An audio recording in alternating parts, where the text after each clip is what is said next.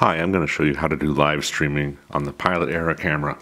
From the home screen, you tap the live button, and you've got a preview screen like on all the other shooting modes.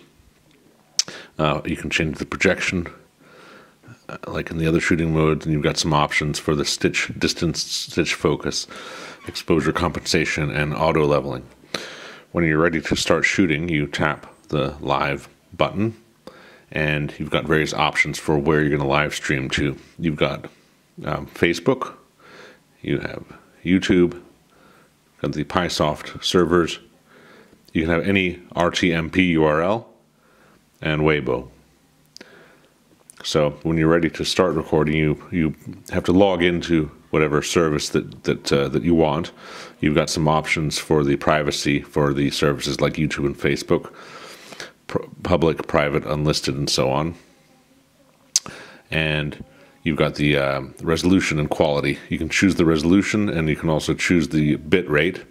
So for 4K, for example, you've got from 8 megabits to 50 megabits.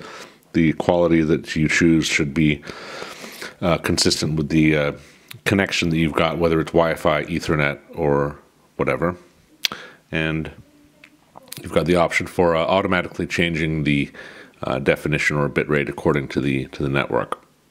When you're ready to start recording, you tap start, and that's it.